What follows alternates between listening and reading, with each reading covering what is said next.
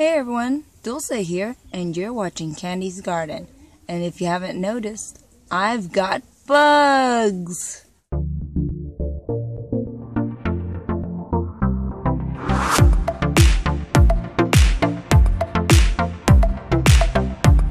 Alright y'all, so today is December the 11th, and I was taking a look at all my plants to make sure everybody was good. And yep, my apricot tree has found herself some friends. She's got bugs.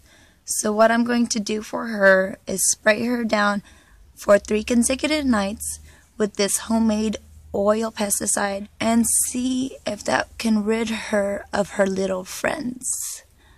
So wish me luck, and I will update you on her 4th day. Alright, so I am here with my little bitty apricot tree, and as you can see, she still has bugs. Now, I used a homemade pesticide, and I only did it for a couple of nights because of the fact that it started getting kind of cold. Of course, it's December, and you know, it gets kind of chilly. But not only was this one infected, but this leaf back here, as you can see, it's all shriveled up. So this one, if you unravel it, you can see bugs in there as well. But it's not as bad as it used to be. So I used a different kind of oil and soap, homemade pesticide.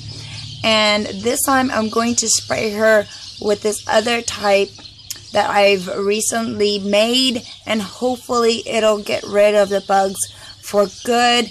This time I am going to stick to the 3-night rule, and then hopefully by the 4th day I can update y'all on this, and hopefully it works. And if so, I will tell you what kind of oils I use for the homemade pesticide spray. So here is the bugs right now, and hopefully you will not see any in 4 days. Wish me luck. Alright, so today is December the 31st. Happy New Year's Eve. Of course, this will be uploaded in about 2 weeks. But I wanted to give you an update on this girl. Of course, I did my last update on the 27th. So I told you I would do 3 consecutive nights of doing my homemade pesticide spray. And as you can see, there's a whole bunch of black. Let me try to focus. A whole bunch of black, but no green, no living on this leaf. And let's take a look at this leaf over here. This one was the bad one. This had all the living and nastiness. But what you can see on this one is just a whole bunch of black and yucky, but no green, no healthy living bugs, which gets me so excited that this pesticide spray that I created actually works. But thank you all so very much for watching this, and stay tuned to see what exactly I used for this homemade pesticide spray. Alright, so I am back, and I've got my homemade pesticide spray as well as my oil concoction that I've used for it. It's just a regular spray bottle, and I usually fill this up as much as I can and then add my concoction to this spray bottle. But I don't know, the lighting is kind of weird out here, so I'll probably take a picture of this bottle and then just, if I can put it right here, like a picture of what it really looks like.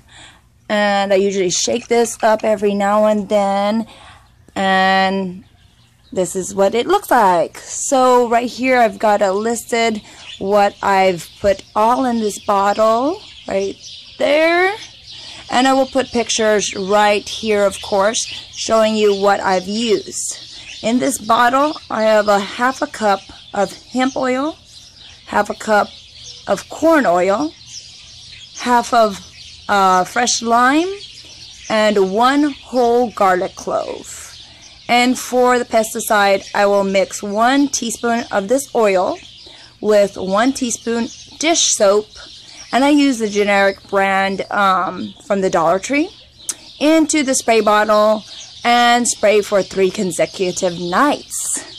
And yeah, that is about all that I use. And you know what also this is good for? Since it's only oil, lime, and garlic, the good thing about this is if I need a cuticle oil, this is perfect for your nails.